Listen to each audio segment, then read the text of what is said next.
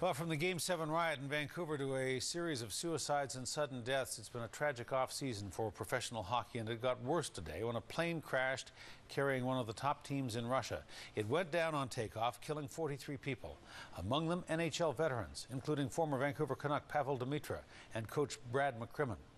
This sad summer off the ice is hitting home yet again in Vancouver Island's hockey community. CTV's Myra Lawrence has the story.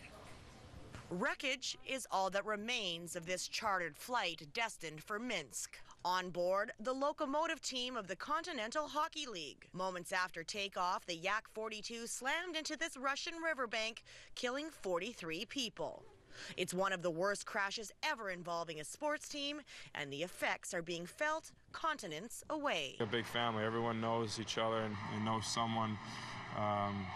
In this league or in this sport worldwide. The whole team going down like that it's honestly insane to even think about it. I mean, I can't even, when I heard about it today, I couldn't even believe it. Among the dead, Canadian Brad McCrimmon, a former NHLer who moved to Russia to become head coach of the locomotive team. Victoria's Jeff Courtnall remembers playing against McCrimmon in the 80s. He was in Boston the year before I went there and got traded to Philadelphia, so I played against him a lot and then played against him when he was coaching in Detroit. And that's, just another sad story. Among the players on board this fatal flight was former Canucks forward Pavol Demitra. The 36-year-old was entering his second year in the Russian Elite League.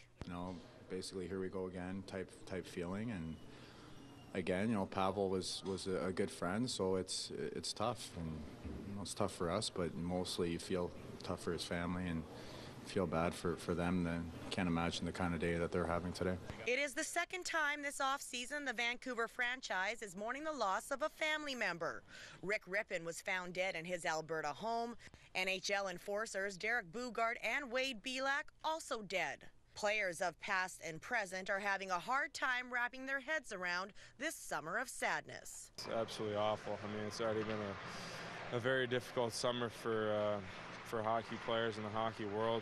Hopefully all these things end now and go away, but I think that it's been a tough time for hockey families.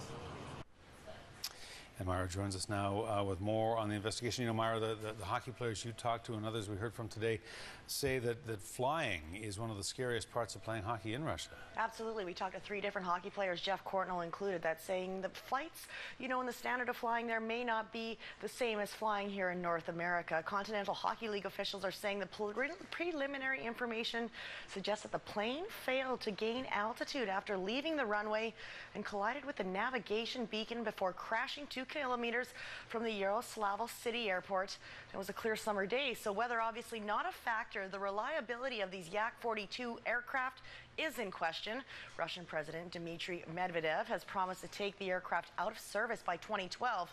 He also plans on visiting the crash site tomorrow and seeing the damage for himself. Hudson. All right, Myra Lawrence reporting. Myra, thanks. Thank you.